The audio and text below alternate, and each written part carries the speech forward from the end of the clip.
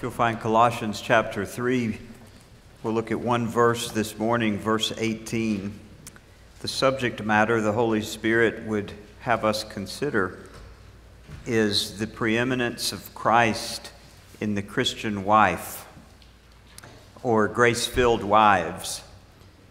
Colossians 3, verse 18. It's a single verse, a truth spoken from on high into the domain of darkness, but a truth full of light. We'll read it. I want to read it 2 times since it's so short. And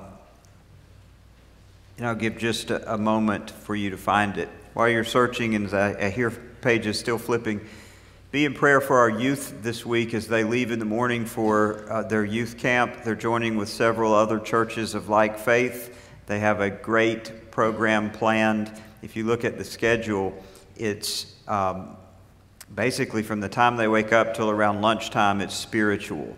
And then they have some activities that they do throughout the afternoon, and then in the evening they come back for some spiritual training again. So David Skinner does the lion's share. In fact, he does all nearly of the planning for that.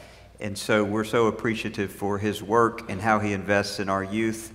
I have 2 of them. One has aged out, but she's going to be a counselor, so they love it. And we need to thank David for the amount of work he puts into that on behalf of our students. Colossians chapter 3, the Word of God reads, "Wives, submit to your husbands as is fitting in the Lord."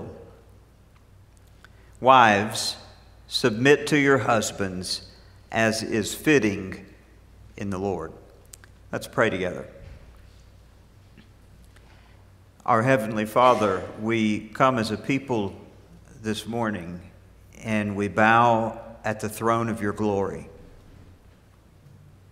We are imperfect, and each of us has sinned beyond our human comprehension. Sometimes even in our marriage roles. Help us this morning to hear your truth, to hear it rightly, and to change. Everything in the outside world tells us the exact opposite of what we've read here. And so we ask that you would strip us of those impurities and that you would cause our hearts to bow beneath the glory of your grace and to live as Christian wives the way you would have us, and as Christian husbands the way you would have us. This is our prayer in the name of our preeminent King, Jesus Christ. Amen. Colossians chapter 3, verse 18. Paul continues to illustrate what the preeminence of Christ looks like in specific areas of our life. Here, he focuses on the Christian wife's role in the marriage. What you will hear today will sound much different than what you are used to hearing from the fallen world system.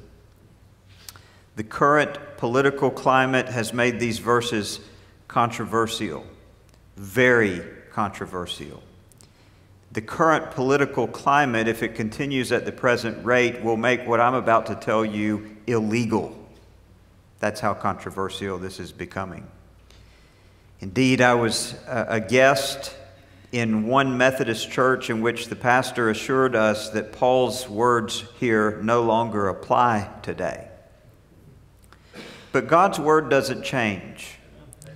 These words apply as much today as they did in the first century. Paul understood when he wrote these words the deep-reaching consequences that dysfunctional marriage roles have on the family, on the church, and on society at large. In fact, one of the reasons the world is so dysfunctional is because they have structured their families according to man's societal standards rather than the Word of God. So to understand Paul's worldview, we must look at the context through which God chose to spring forth this sentence, a sentence of light, as I call it. because the world is giving us only darkness.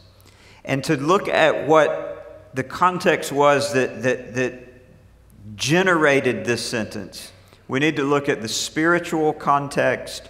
We need to look at the immediate historical context of the Apostle Paul, and then we need to look at the actual text itself. So that becomes our outline this morning. To the spiritual context, first, the wife's unique role in the marriage is rooted in the Godhead. It's rooted in the Godhead. Many even Christians, they trace back the woman's role to the Garden of Eden at creation when she came from the man's rib. But it runs even further back in time to that. It runs into the Trinitarian Godhead. God, in His wisdom, decided to mirror the husband-wife relationship after the father-son relationship in the Godhead. Namely this: they are co-equals, but one willingly takes a subordinate role to the other for the greater good. Paul documents this in 1 Corinthians chapter 11, verses 2 through 16. We've looked at that in detail, but the key verse is verse 3. I'd like to read that.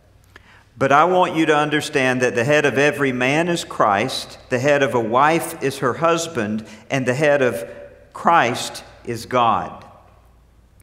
Every healthy marriage which respects these roles points mankind to the Trinitarian Godhead. That's why the marriage roles are so important.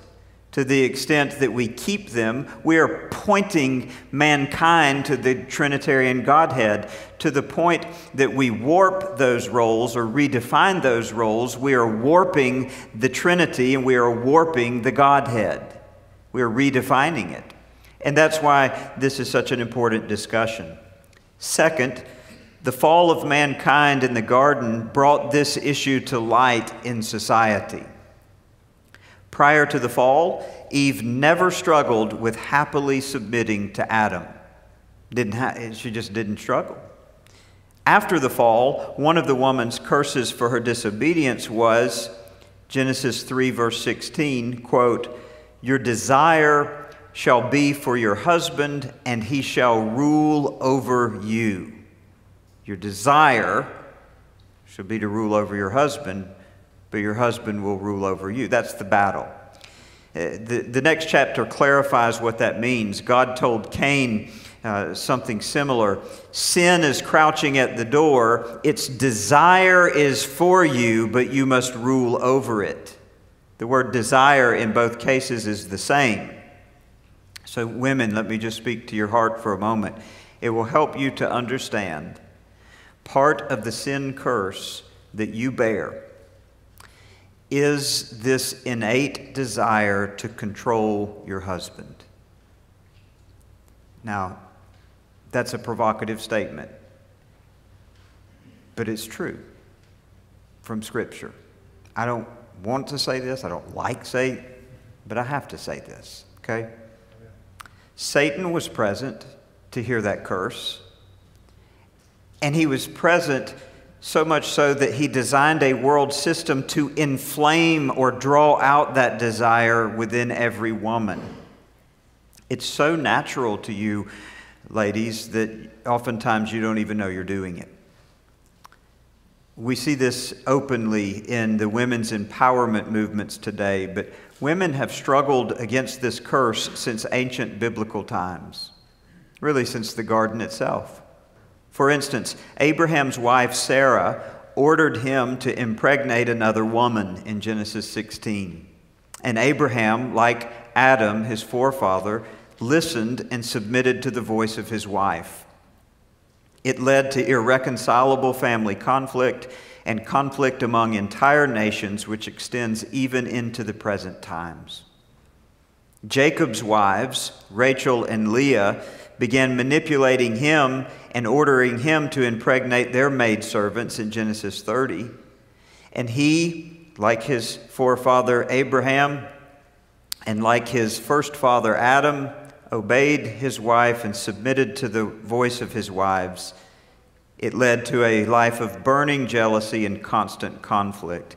We'll speak a bit on polygamy in just a moment, which is rising its ugly head again, but that was not God's design. He didn't create Adam and multiple wives. He created Adam for Eve for life. In the New Testament times, we come into those times, and Paul wrote to correct the Corinthian women's defiant attitudes in 1 Corinthians 11. We made reference to one of those verses earlier. He gave the Ephesian women a parallel command to our present text in Ephesians 5. He reaffirmed that later to their pastor Timothy in 1 Timothy chapter 2, and he also felt compelled to address it to all the congregations on the island of Crete in Titus chapter 2. This isn't a one-off. This is a consistent theme within the churches in Scripture.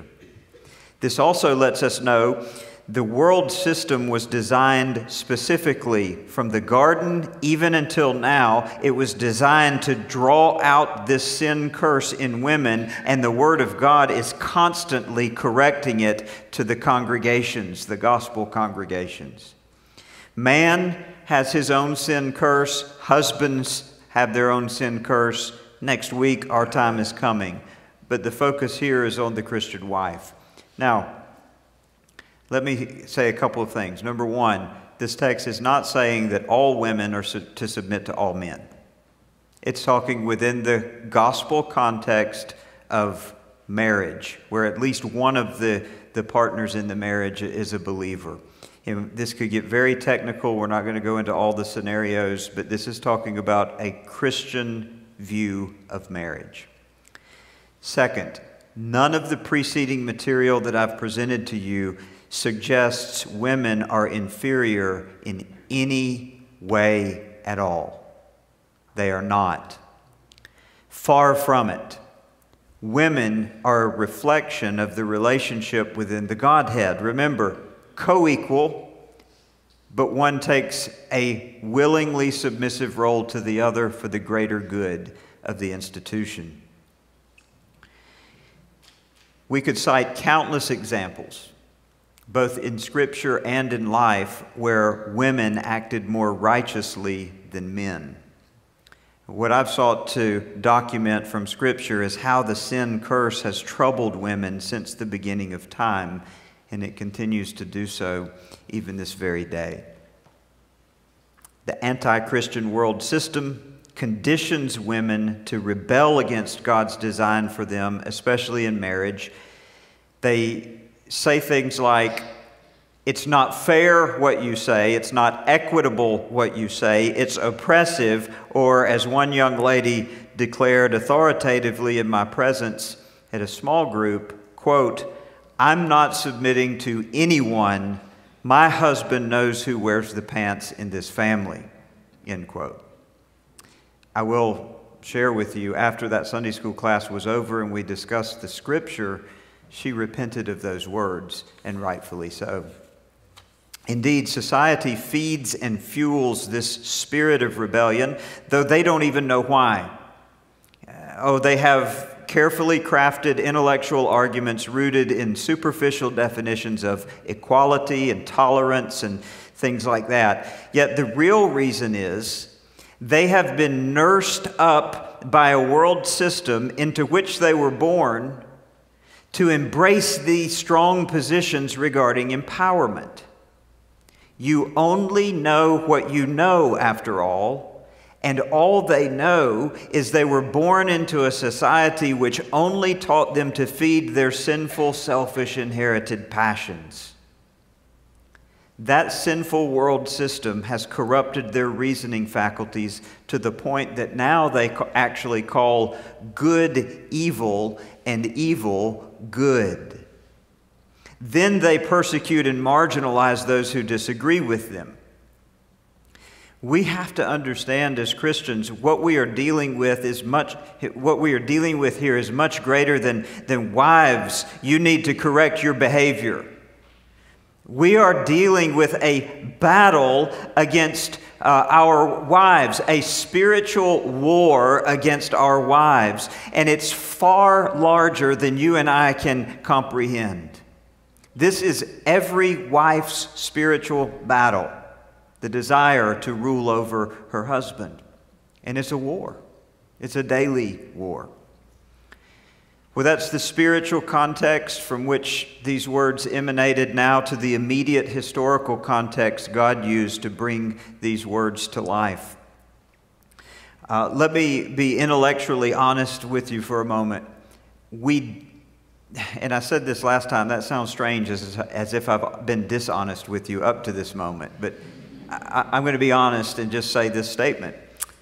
We don't know, intellectually, we don't know if Colossae was plagued with domineering, opinionated wives. The only evidence we have there might have been some issue is this sentence. What we do know is that our research in nearby Ephesus yielded some insights which might be surprising to 21st century Americans. Our 21st century perception is that women's empowerment movements are a recent political development that came about just in the last couple of decades or so. Bruce Winter presents evidence of a new women's movement in the first century. It's a fascinating book called Roman Wives, Roman Widows, The Appearance of New Women and the Pauline Communities. That movement may have emboldened women in Christian congregations, which may explain why Paul repeated this submission mandate to the congregation at Ephesus, to the congregation at Corinth, to the multiple congregations on the island of Crete, to this congregation in Colossae. And let's not forget that Peter too echoed this charge to all Christian wives dispersed throughout the Greek world in 1 Peter. What's more, most congregations, as the Colossae congregation, met in homes, which could confuse the husband-wife role all the more. How? Well, wives normally in the first century were tasked with managing household affairs while the husband was out earning a living. That could muddy the waters when the household affairs actually became the gathering place for corporate worship. It would be easier for the husband to yield authority to his wife during worship, since that was her home turf, so to speak. You don't mess with a woman's home. And when the home is the place where the church gathers for worship, it's a conflict of interest. It'll really test the woman's roles and the man's roles in the marriage. So we're almost to the text. Before we get there, I want to ask a fundamental question, and this one's important. Why did Paul address the wife before he addressed the husband? It seems out of order. The logical place to start would be at the top of the chain of command, the husband, or the head, as Paul called him in 1 Corinthians 11, verse 3. But he begins with the wife. While we cannot say with certainty, Paul does give a hint in a later letter to Timothy, the lead pastor in Ephesus. He states there, quote, Adam was not deceived, but the woman was deceived and became a transgressor, end quote. That's 1 Timothy 2, verse 14. Satan knows the easiest way to destroy a man, and in essence his family, is to work through his wife. He's no fool. He understands the game. He helped create the game. And that's why, in part, Paul addresses the wife first. In fact, God addressed the wife first every time this issue came up in Ephesus, in Corinth, in the congregations at the island of Crete, to the elect Christian wives dispersed throughout the Greek world, and here in Colossae. It's always the wife first, and then he directs comments to the husband. And we'll get to the husband next week. Now to the text. Wives, submit to your husbands as is fitting in the Lord. Wives, submit to your husbands as is fitting in the Lord. The parallel passage makes it obvious this refers to a monogamous marriage, one man, one wife, who become one flesh. That was the original design in the garden. Man corrupted it through polygamous marriages, and there are those today who are calling for polygamy to be reinstated and reaccepted by Christians because the Old Testament heroes were polygamists. But if you look back at the original design, it's clear in the garden, and everything after that was corrupted. Then when you look at the polygamous relationships, they're disasters. Abraham's was a disaster. Jacob's was a disaster, and God worked through that and in spite of that, but it was a disaster. So no polygamy, one man, one wife, one flesh. It's not a difficult text. Key word is submit.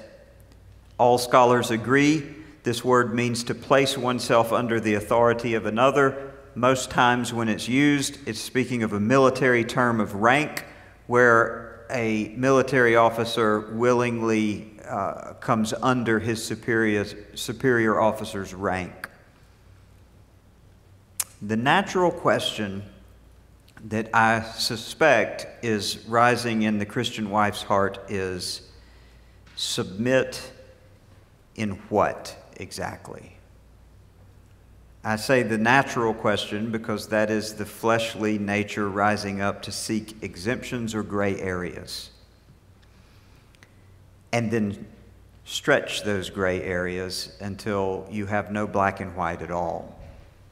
What exactly do I submit in? Well, the parallel passage in Ephesians stipulates that you submit, quote, in everything, close quote. Ephesians 5:24, so we come to a dead end there. But the counter question is, why are we looking for exceptions anyway? Why aren't we saying, God said I should submit, so I'm going to submit? And the answer to that question is because we still have the relics of sin in our flesh, and we just don't want to give up control. We don't want to submit, and it's part of the curse. Now, I almost said hopefully. Unhopefully, I've offended all the women here. Let me offer the Christian wife some relief. The text states, submit as is fitting in the Lord. As is fitting in the Lord. Obviously, you would not be required to submit in anything that violates God's holy word. You would not submit if your husband asked you to commit murder, for example, of an unborn child or otherwise. Or if your life or your health were in danger. That's not fitting in the Lord to submit in that case. Or if your husband were verbally or physically abusing you, that's not fitting in the Lord. Yet this phrase, as is fitting in the Lord, speaks even deeper than exceptions. It's not speaking so much to exceptions at all, really, but to your underlying motive or desire for submitting in the first place. Your husband, imperfect as he is a reflection or typecast of Christ. That's how Paul presents it. Now, no one is saying he is Christ. Please don't misunderstand. But he is a reflection of Christ. Paul makes it clear in 1 Corinthians 11, verse 3. Let me read it one more time. I don't want you to think I'm making things up. But I want you to understand that the head of every man is Christ, the head of every wife is her husband, and the head of Christ is God. That means submitting to your husband, as John Gill says, is regarded by Christ as if it was done to himself. And the reverse is also true. Rebelling against your husband is regarded by Christ as if it was done to himself. Now, I just will pause here and say that is a hard curse to deal with. This is a hard truth. It's one of the reasons that I enjoy expository preaching, because I never would have preached this of my own accord. I would have skipped over it and went to other places. but the entire Word of God must be proclaimed. This is a hard truth, but it demonstrates that there are real and significant consequences for sin. We don't like to hear that, but whether we like to hear it or not, that's simply the plain reality of where we are as a fallen human race. We need to quit lying to ourselves. This is the truth. Yet it's not all bad news. You do have help, Christian wife. You have the Spirit of grace within you who empowers you to submit willingly, and yes, even to submit joyfully. You can do that. You can find great liberation in doing that. It's hard. It's a fight. The flesh will rage at times and buck against you at times, but it is a spiritual battle. That's how we have to look at this in the spiritual context. But there is a place where you can come as a Christian wife with grace and honor, and a place where you love submitting to your husband, and you find your greatest joy in submitting to your husband because God has placed him over you, and in submitting to him, you are submitting to the Lord Jesus Christ. That message is the exact opposite of what Satan's world teaches its women. That is fingernails down the chalkboard to them. Because that kingdom is built upon pride and dominion. And the kingdom of grace is built on humility and servitude.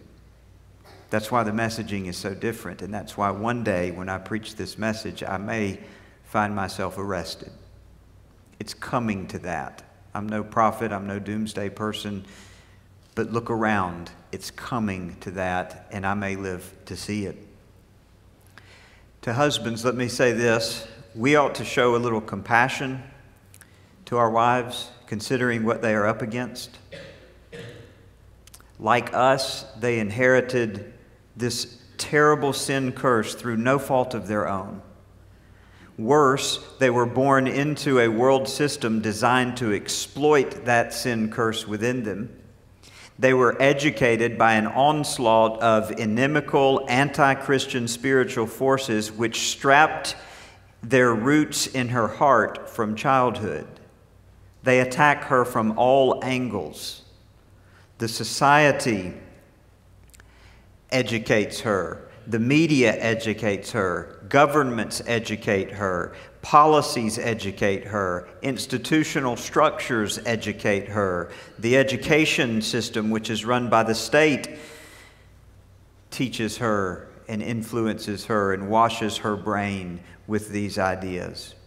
All of these things, by design, foster anger, resentment, jealousy, and strife. And we wonder why the divorce rate in America is over 50%, and it's greater than that in the church as well. It's because it's a battle, and it's much bigger than any one of us realize. Why? Because the aim of that wicked ancient serpent in the garden was to create conflict in the marriage, because that conflict carries forward into society, and it will begin to unravel society and congregations at their very seam. I remind you, Rome didn't fall in a day. Rome didn't fall by military opposition. Rome fell because the family unit broke down and society was destroyed over time. That's happening before our very eyes. That's happening in our country, but it's also happening in our gospel congregations. And that's why this truth is so important. Wives, submit yourselves to your husbands as is fitting in the Lord. That one little sentence could be so impactful throughout gospel congregations if our wives took it seriously, and if our husbands showed them a little grace as they were coming to the knowledge of this truth. To the wife, let me frame this up in a practical way that has real life implications. I'm going to give you about 8 quick applicational points, and I'll be quick. First, choose to embrace godly, Christ-centered submission. If the motive is, well, I have to do this because Scripture commands it, then you will be miserable. It must be, I want to do this because I've been released from slavery to sin, to self, to Satan, and to Satan's world system. And once you come to that place, only then will you find true liberation in submission. Second, understand your spiritual war. Most wars are lost due to distraction from the main battle. Each time you succeed in submission, you proclaim to the heavenly host that Christ's power in you is greater than the principalities of evil outside of you. When you fail, and you will, repent and seek forgiveness and keep moving forward. That act of seeking forgiveness also proclaims to demonic forces that their power is weakening. Every time you submit, you're showing the demons of hell that they have no grip upon you. And that's a beautiful thing. Third, reflect deeply on how much the world system has sunk its roots into your feelings, your emotions, and your opinions. Again, you had nothing to do with this. You were born into it.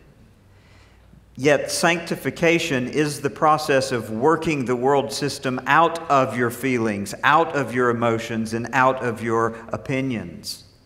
What you'll find, you'll begin to see how much worldliness is in you, and you'll begin to shed those influences bit by bit. Again, husbands, we need to be patient as this process is happening. Fourth, respect your husband even if he's not always right. Boy, this may be the most difficult one of all. God chose him for you. God placed you under him and his authority. It doesn't mean he's always right, deliberate, or efficient. I'm speaking from personal experience here. I'm not always right. Your husband's probably not always right. But we have to answer to God for our own stewardship issues.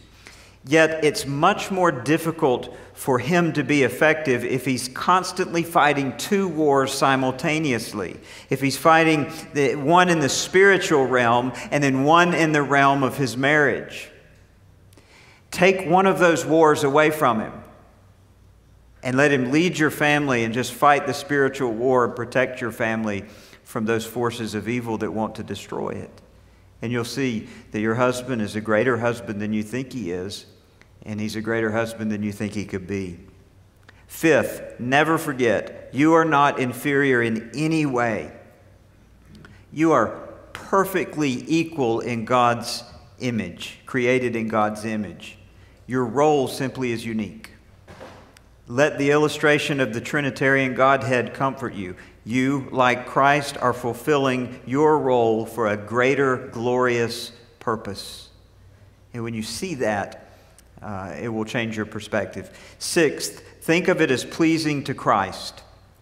Your husband is your leader. Each time you joyfully submit to him, in reality, you are submitting to Christ. Even if you know a better way, or even if you know your husband's decision will not end well, your act of submission still is honoring. We are hard-headed people, husbands are. We learn the hard way. Sometimes we got to beat our head against a wall and you got to let us do it. But let us do it. We'll find out that you were right. But let us go through a little pain and we'll remember that you were right. Often, it will have a sanctifying effect on your husband if you just let him make his own mistakes. Seventh, remember this is only temporary. I don't know what we will look like in heaven or even what glorified relationships will look like. However, I do know two things which might bring you comfort. One is sin will be removed so it doesn't matter. Two, all Christian saints, men and women, will submit to our head, Jesus Christ. We all will practice submission in its purest form in heaven, joyfully. No sin will exist to corrupt it through jealousy, strife, pride, or selfish ambition. And finally, consider the grace and beauty true submission portrays. The great Baptist John Gill commented, "The wife's submissive spirit makes her, quote, more comely and beautiful than broidered hair, gold, pearls, or costly array, yea, than natural favor and beauty." He's right. A woman who desires to come under her husband's leadership is a beautiful thing, and oh, it's so hard to find. That message is the message from Scripture, from Genesis, running through Colossae, even into the present times. The world hates it. The world has an exactly opposite message. And these things, as I mentioned, one day could get all of us in real trouble. But I say again with the apostle, wives, submit to your husbands as is fitting in the Lord. And I'll close my mouth until next week. Let's pray.